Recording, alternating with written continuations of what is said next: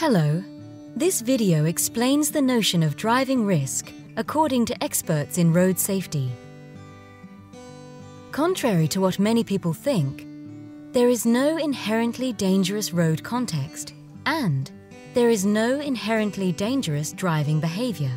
It is when driving behaviour is inappropriate to the road context that the driving risk appears. All approaches based solely on driving behaviour analysis, severe braking, etc., or on a list of black points, are therefore doomed to failure.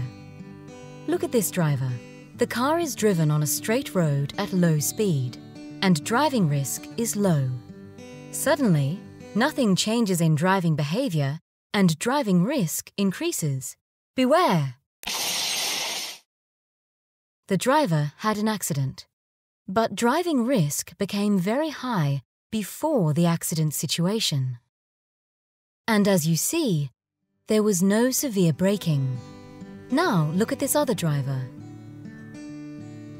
Driving behaviour is exactly the same. Oh no! Wow! Phew, there was no accident.